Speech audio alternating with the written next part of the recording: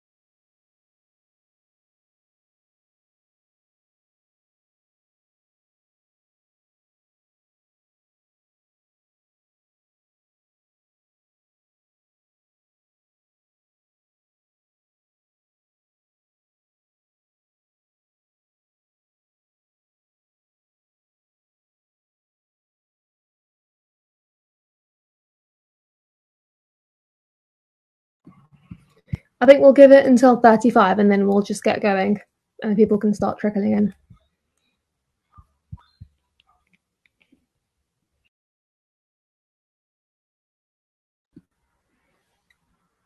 I think you're muted.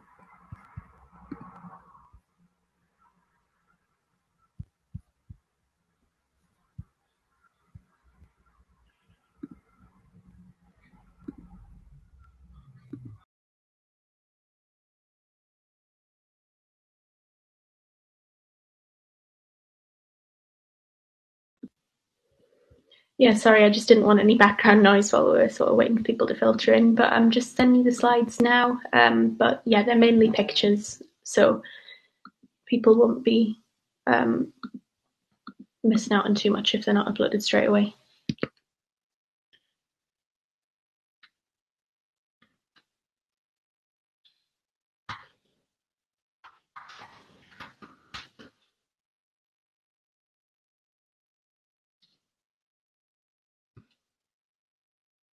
Right, okay, I've sent those.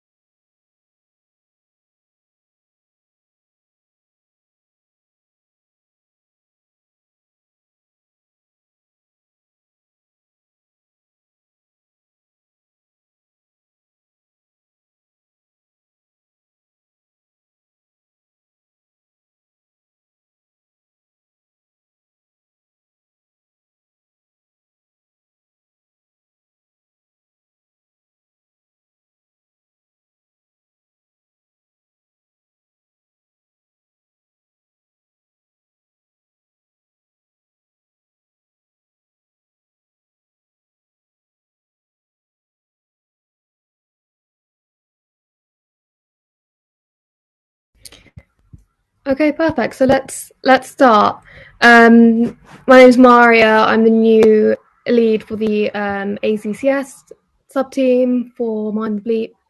And I think we're going to kick off with our Day in the Life series with Dr Olivia Bell, who's currently a CT2 on the ACCS Anaesthetics training pathway. I think she's about 2 months deep. So she'll just really talk about her normal day-to-day, what training's like, I guess the benefits and cons of doing an ACCS training pathway. But yeah, so I'll let her introduce herself further and get on with it. Great, thanks very much, Maria. Right, I'm just going to try and share my slides. Give me just a second. Sorry, a little bit technologically incompetent.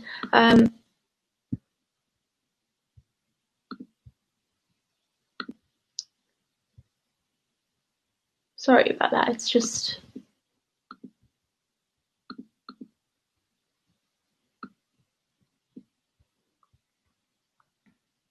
All right. Now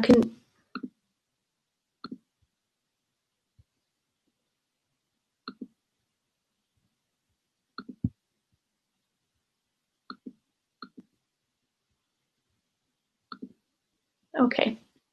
Now, can everybody see the opening kind of presentation slide? Yeah. Perfect. All right. So, as Maria said, my name's Liv. I'm currently an ACCS Anaesthetics CT2 in the Northern Deanery. So just start with a little bit about myself, just so that you kind of know roughly what kind of path I've taken, and I suppose so that you feel vaguely confident that I'm someone who's qualified to talk to you about this. So I went straight to medical school from school, went to Oxford, did a 2-year foundation programme in the Northeast, which is home for me. I wanted to come home.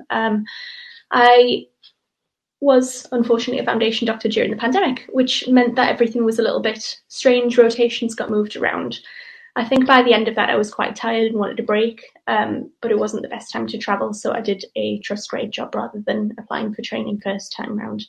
That trust grade job was sort of an ED job with about 30% special interest in FEM, so pre-hospital emergency medicine. So through that, I did some shifts with the local ambulance service and organised some trauma first aid courses for farm and forestry workers. I applied to training this time around 2 years ago, having to think back there, and got in first time. Northern Deanery was my first choice. So when I was in the process of applying for training, there were lots of things that I was a little bit uncertain about. One of them was, do I want to do anaesthetics in the first place? So we'll sort of move on to some of the things that I found that I really like about it. Essentially, I was torn between whether I wanted to do anaesthetics or whether I wanted to do ED. And I have to say, about 2 weeks into starting anaesthetics, all of those sort of feelings of have I done the right thing, they completely disappeared, which is reassuring. The other thought that I had was, is it worth doing ACCS, or should I just try and apply for core anaesthetics? Now, in the Northeast, actually, it wasn't really that much of a consideration because most of the jobs here are for ACCS trainees, but I know in some other regions there's a difference between core and ACCS. So if at the end anybody has any questions about that or wants to talk a little bit more about pros and cons of that, I'm happy to do so, but I'm aware that kind of the remit of what we're doing today is mainly talking about experience kind of as an anaesthetic new starter and through ACCS. So we'll talk a little bit about what anaesthetics is like day to day, kind of I suppose the remit of what the job can entail later on as well, because it's a massive specialty. It's the biggest hospital specialty, and it's also really, really broad in its scope, which is why a lot of people are attracted to it. I've put applications and training pathway in brackets, simply because Mind the Bleep have already got an absolutely fantastic seminar uploaded online, which goes into loads of detail about that. And I think focusing more on what life as a trainee is actually like in this talk might be useful, just just sort of so that we're doing something different. But I have sort of briefly included some things about that as well. The bulk of the talk is going to be a day in the life. So for me, it was a day in an elective theatre doing a large case.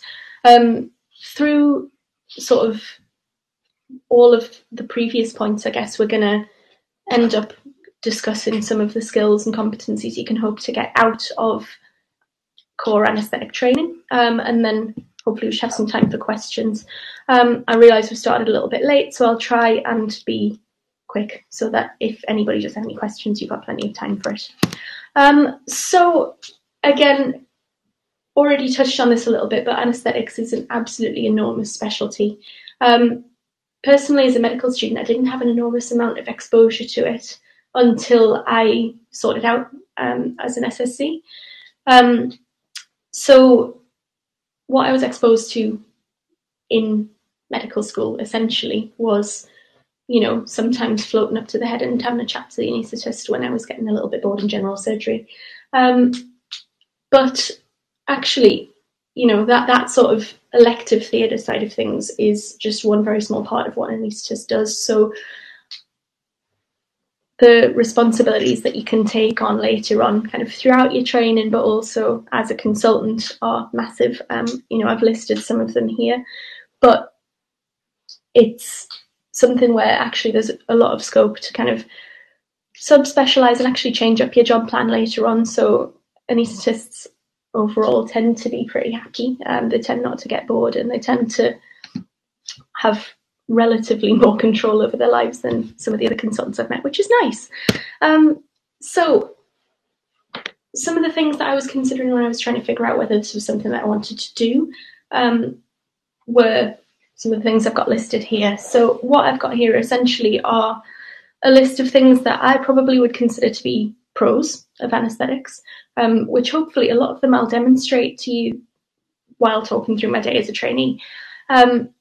You know, one-on-one consultant teaching. I don't know about the rest of you, but as a foundation doctor, particularly during the pandemic, teaching sort of disappeared and we were kind of just left to get on with it. And actually being back in an environment where we're not really expected to know that much in the beginning, and most if not all of the time that we're spending at the moment is one-on-one with consultants.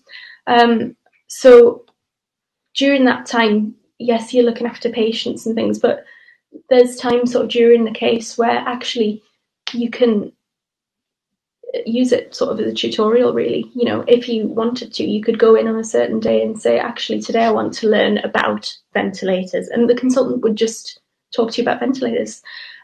So it's really, really good from a sort of learning point of view, which is something that I was probably beginning to think didn't really exist in kind of the postgrad medic world before I started this.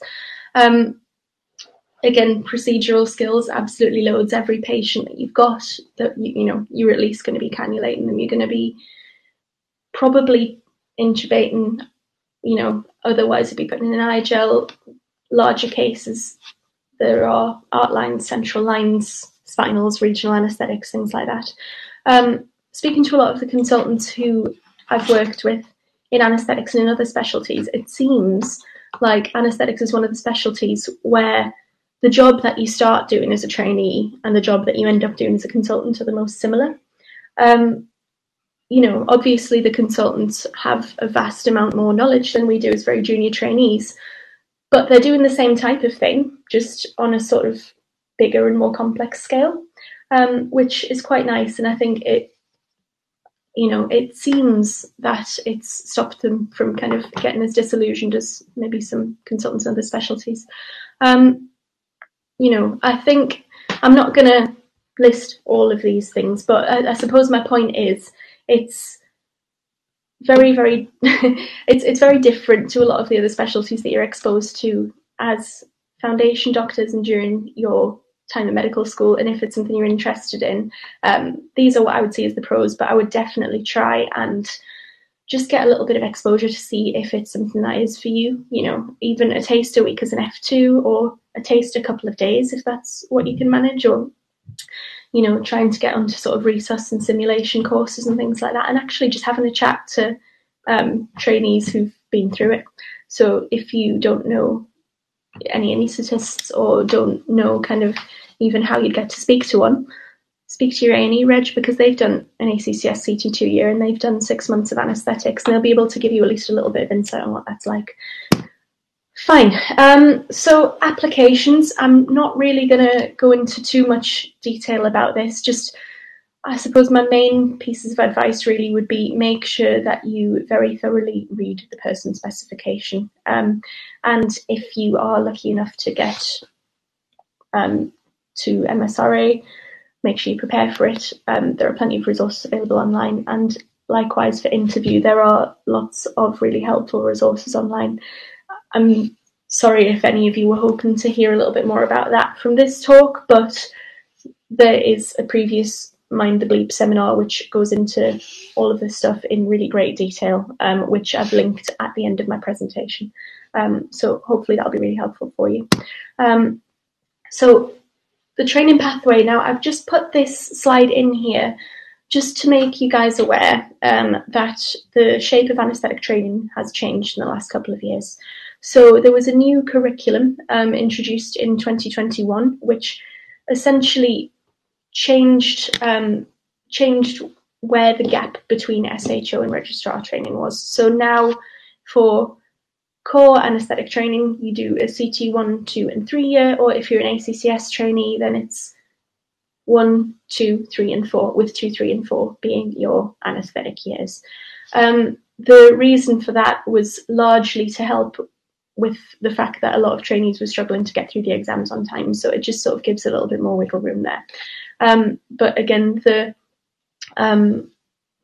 curriculum has been restructured. That was something I was asked about in my interview, so just if you do get to that point, just be aware and have a little look into it.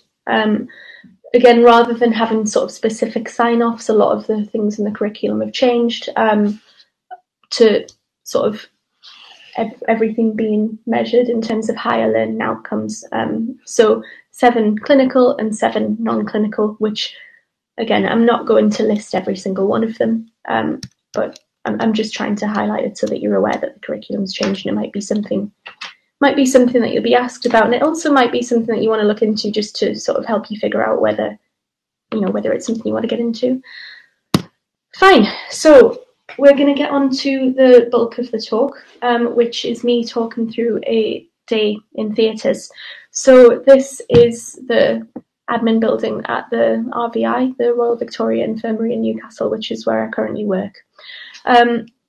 So we'll start with when I get to work. I thought about including all of this stuff about, my alarm goes off at 6 and then I snooze it and then I end up getting up at 10 past and rushing for the metro and all that stuff. But anyway, on the rota that I'm currently on, I'm expected to be in 8 until 5:30, Monday to Friday. And I'm due to start some on calls in the next few weeks after I finish my IAC, which is something that we'll talk about a little bit more later on. But essentially, in the Northern Deanery, during your first few months as a novice anaesthetist, you are completely supernumerary and you're not put on the on-call rota. So that's kind of where I'm at the moment, 2 months in.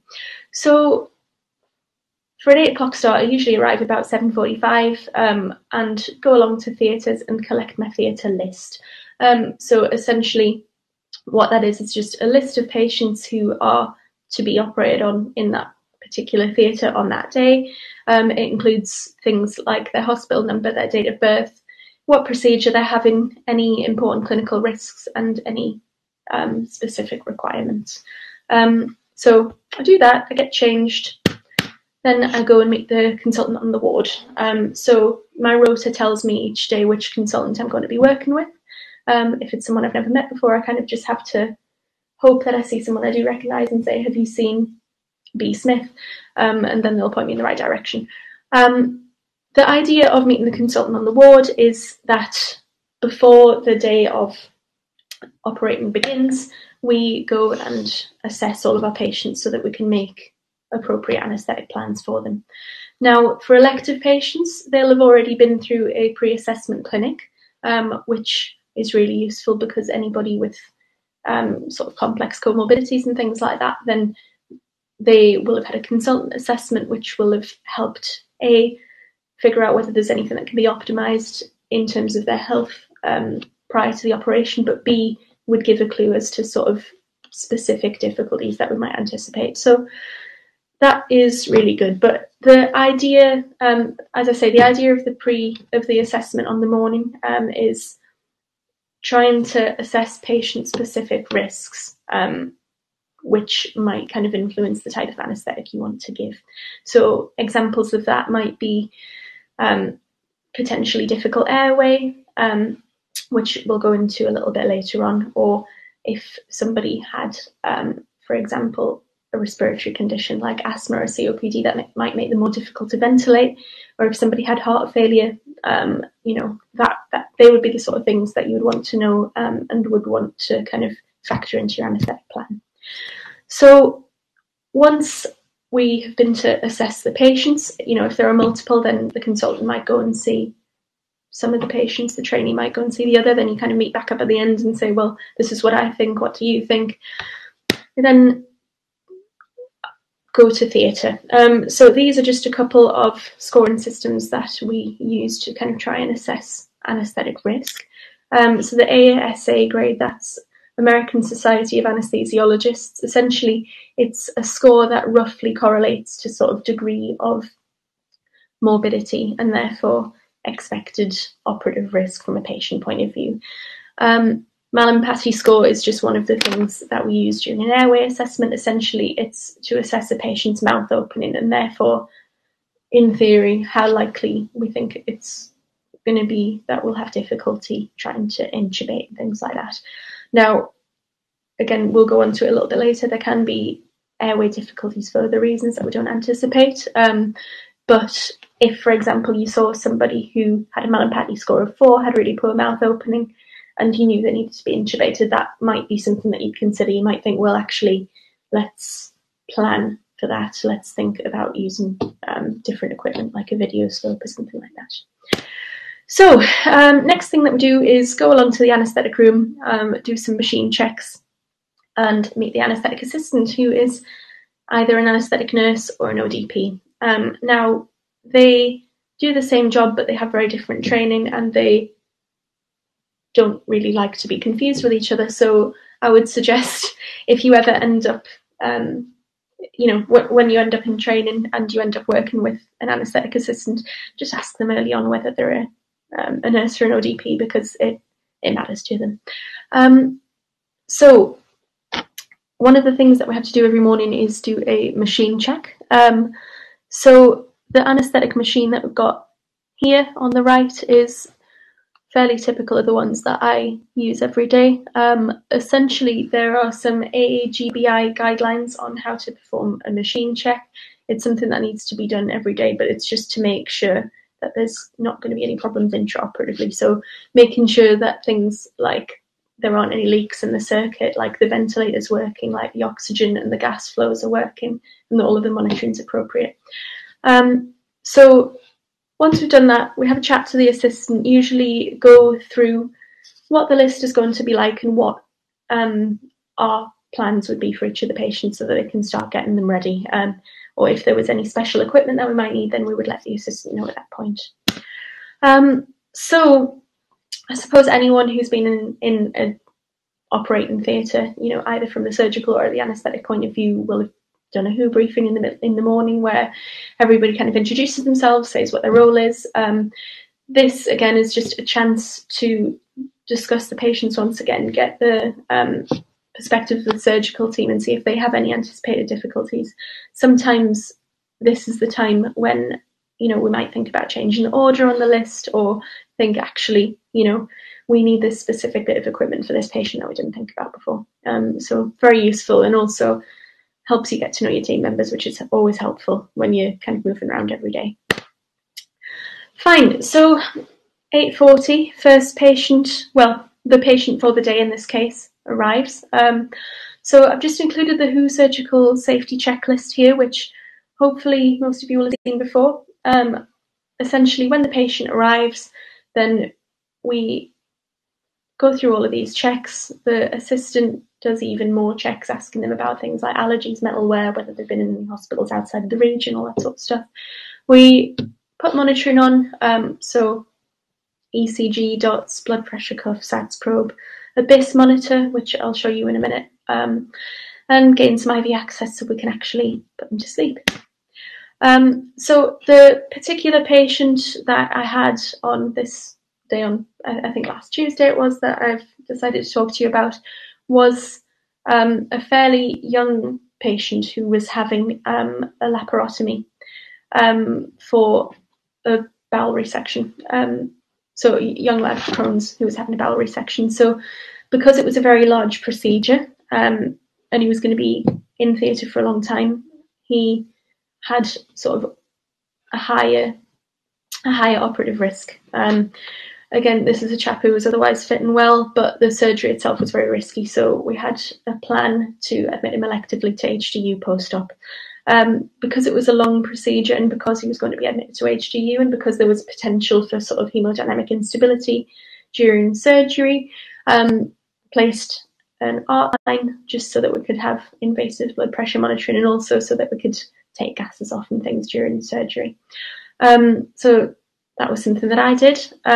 Now, the other diagram that I've drawn there on the other side is of an intrathecal injection. So something that the anaesthetic team at the hospital where I work are quite keen on is offering spinal anaesthetic as an adjunct to pain relief for big laparotomy cases. There's evidence showing that it basically helps patients have much better kind of post-op analgesia outcomes. And it also reduces the need to give them intraoperative opiates and remifentanil and things like that. I believe, don't quote me on that. So anyway, the next thing that we did was we placed a spinal anaesthetic, which was, really, really good for me from a sort of procedural point of view to be able to be doing things like this so early on into the anaesthetic training. All of the consultants that I've worked with are really, really helpful, really friendly, and very keen to get us involved early on. This is something that, outside of anaesthetics, you're unlikely to be doing spinal injections, but, as an ACCS CT1 in acute medicine, or, in medicine in general, I guess, LPs are something that you'll be doing quite frequently, and really it's no different other than, introducing the medication through the fecal syringe at the end. So once we had done all the preparation, it was time to induce anaesthesia. So the patient was going to have a TIVA anaesthetic, which is total intravenous anaesthesia. That is, again, that's something that is very variable depending on where you work. The hospital where I work uses a lot of TIVA. So we gave the patient some opiate to begin, and then started a propofol infusion. Once we were happy that they were asleep, we gave some rocuronium to paralyze, which is really important for intubation. So the next thing I did with the consultant kind of in the room was I intubated the patient, which is something that, 2 months ago I wasn't very familiar with, but being in theatres every day and, most days having multiple patients, it's a really, really good chance to kind of get your skills up quite quickly on that side of things. At the end, we'll talk a little bit more about the sort of teaching you get as an anaesthetic trainee. But yeah, that's something that kind of the consultants are really keen to get you involved in very early on. Fine. So intubation just gives me a chance to talk a little bit about the Difficult Airway Society guidelines for situations where you're struggling to intubate and ventilate. This isn't something that you guys need to know about at the minute. I'm just putting them in so that you're aware of them. And also DAS do a lot of really useful courses and things if anyone's interested in any of that kind of stuff. Fine. Okay. So once the patient is asleep and paralysed and we're happy that all of their parameters are stable, we transfer them into theatre. Now, for a big case like a laparotomy or like a free flap or anything like that, there will be a lot of faffing around from, the time when you induce anaesthesia to them being appropriately positioned and draped and everything, for the surgeons to be ready to start operating. So this monitor on the right is a BIS monitor. Essentially what that is a machine which uses EEG waveforms to estimate depth of anaesthesia. Really, really useful in patients having intravenous anaesthetic, and actually it's now a national guideline, but essentially this number and also the waveform and some of those sort of spectral arrays help us figure out whether we're over or under anaesthetising our patient or whether we've got it just right. Fine. So during this kind of period of the scrub staff getting the patient ready to be operated on, the patient dropped their blood pressure. At this point, they were fairly deeply anaesthetised.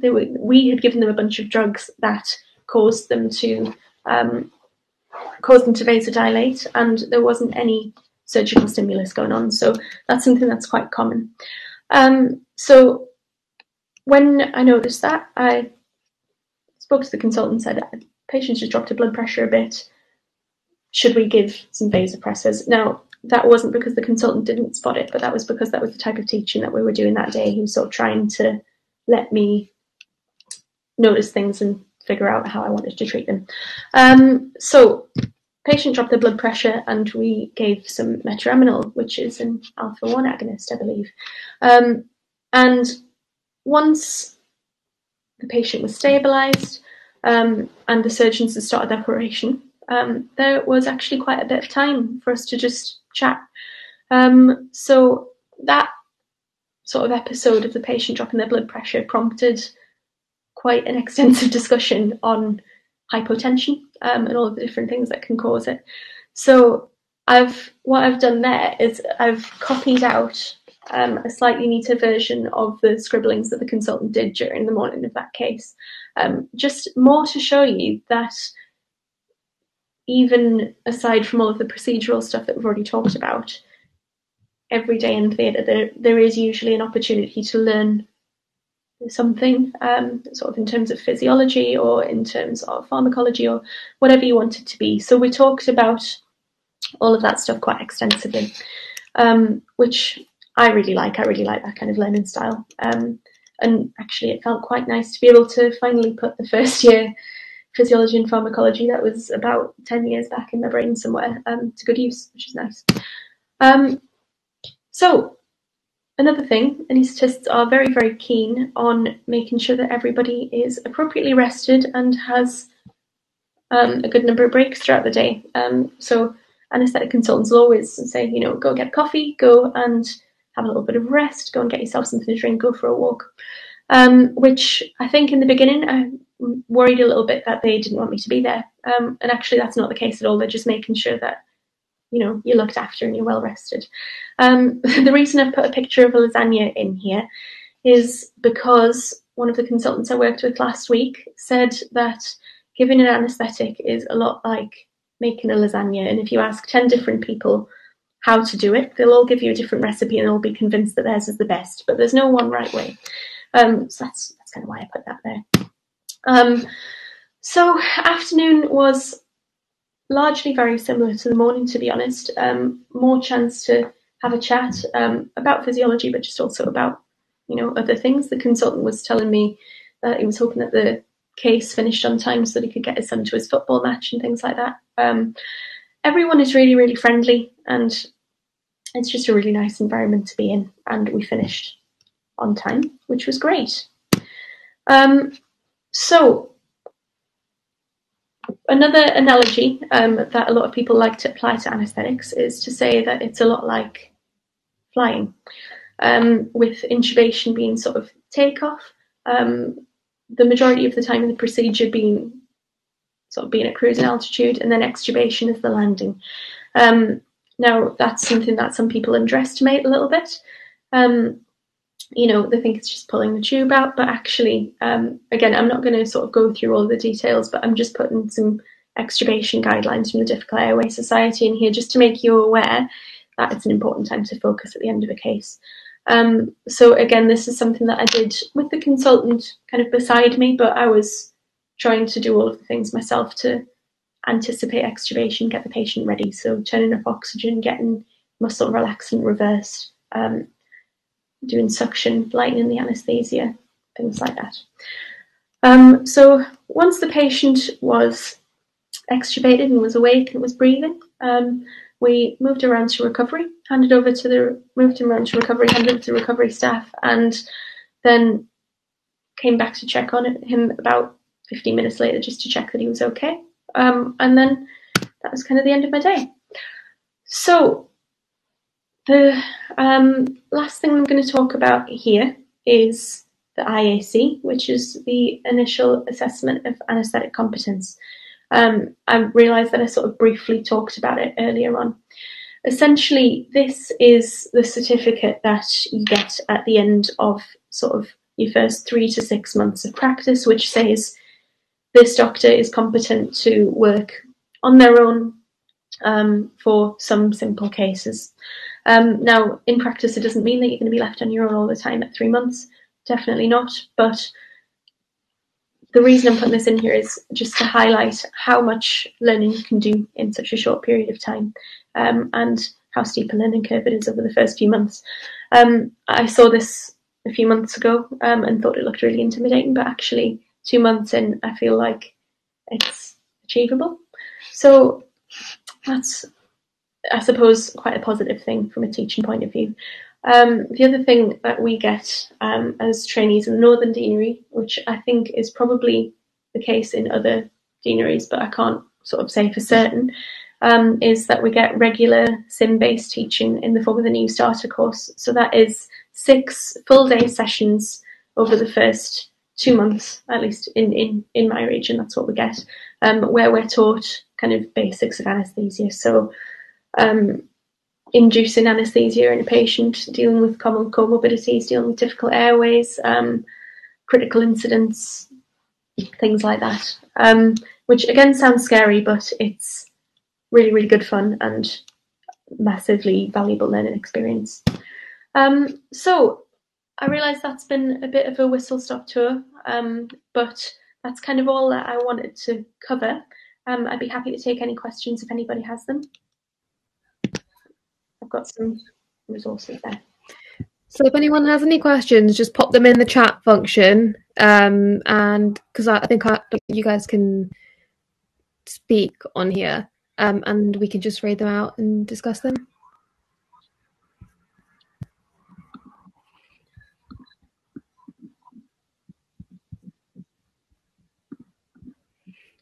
But otherwise, I think that was great. It was very informative.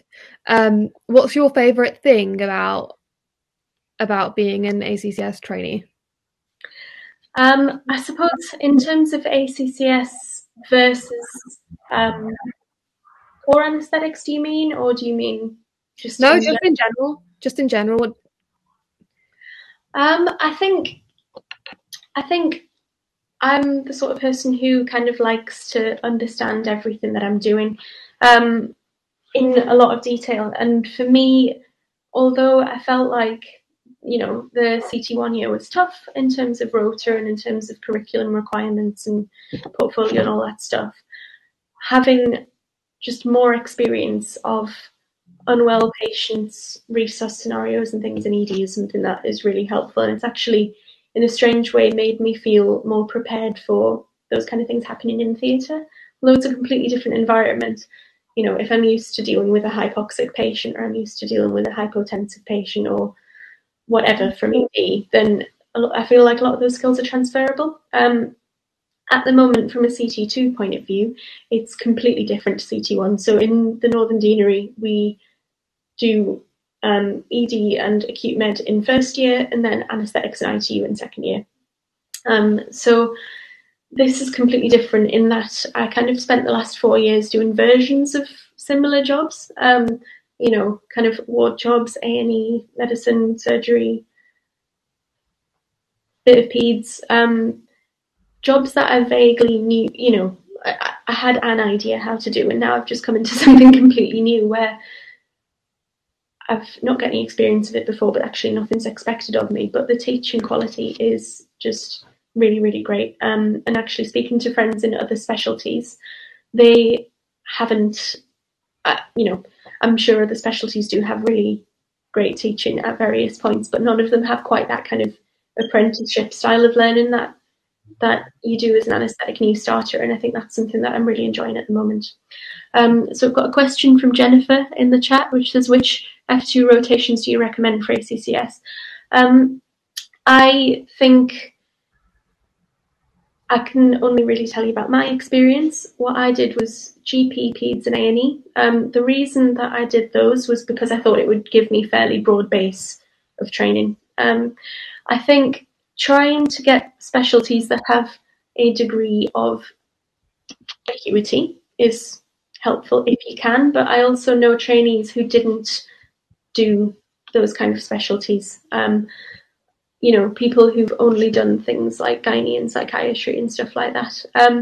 And they don't struggle, I think probably having done A&E before as an F2 and especially an extra year as an F3, I probably found the step up to CT1 a little bit less intense than some people who've never done it before. But by the end of that period, everyone kind of ends up okay.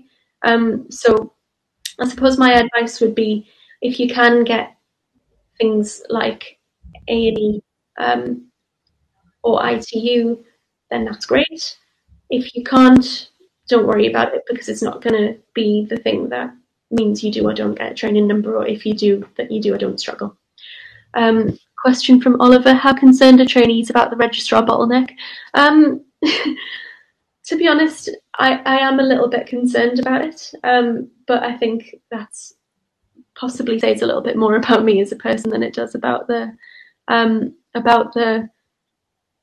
kind of situation in general. What I've been told by some of my consultant colleagues is that the college are trying to do things at the moment to shift the training numbers a little bit, at least temporarily, to try and get more people through. I think the other thing to bear in mind is, yes, there's a bottleneck, but training at the beginning is also competitive. So, if you're capable of getting in once, you're capable of getting in again.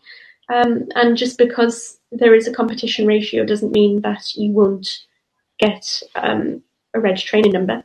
I suppose the only thing that's kind of making me do that otherwise wouldn't is be a little bit more on the ball about things like QI and audit and all of that sort of stuff a little bit earlier on. But again, by early on, I mean now, CT2 for me. I do not mean at your stage. So don't worry about an ST4 bottleneck at the moment. Okay, so got a question from Naheed. Why did I choose ACCS anaesthetics training instead of core? So a few things. So firstly, the region that I'm in, that I wanted to stay in, mainly does ACCS anaesthetics training. One of the other things, though, that I was thinking was, at the time when I was applying, I actually wasn't sure whether I wanted to do anaesthetics or whether I wanted to do A&E. I'd done a lot of A&E, I really enjoyed it. I have to say I don't have those doubts anymore. I really, really enjoy anaesthetics, and I think it's the right thing for me to do. But, at the time, I thought, well, ACCS, if I do ACCS, it would be easier to transfer the other way if I decided I didn't like anaesthetics. Another thing that some people think about is, if you want to do ITU in the future, at some point you need to do 6 months as a medical SHO. If you do ACCS training, then it's done. If you don't, then you can still do ITU, you just need to go back and do your medicine later on. So just all things like that, really. Again, I think also the time that you spend in your CT1 year does get you points at ST4 application at the moment in terms of time spent in the complementary specialty. And I'm kind of the belief that more experience and time spent probably would have made me better. That's absolutely not to say that going straight into core from F2 or anything like that is a bad thing. I just prefer to kind of take a little bit more time. So hopefully that answers your question, Naheed. Yeah. Any other questions? doesn't look like there's any more questions on the chat. Perfect. Okay. What I will do, I'm happy to, if anybody does have any questions, I'm happy for you to get in touch with the Mind the Bleep team and they can forward them on to me, or I can put my email address in the chat now. The only reason I'm doing that rather than putting it on the kind of presentation is I don't know how long the presentation is going to be up for, and the idea of my email address being on there forever for anyone to just indefinitely ask me questions doesn't seem great, but I'm happy to answer questions for a finite group of people. So I've put that in the chat now, and if anyone does have any further questions that you maybe didn't want to ask on the chat or anything that you think of later on, then just send me an email. Great. Well, thank you very much for your time. Guys, please do fill out the feedback form and then we can get you guys sent over some attendance certificates. And again, as Olivia said, if you have any questions, email her, email us. And let us know if there's any other things in particular you want. I think we've got a series of webinars coming up. But if there's anything particular you guys want to see, drop us an email and we can see if we can get it done. Perfect. Well, thank you very much for your time. No worries. Thank you. Bye-bye. Bye.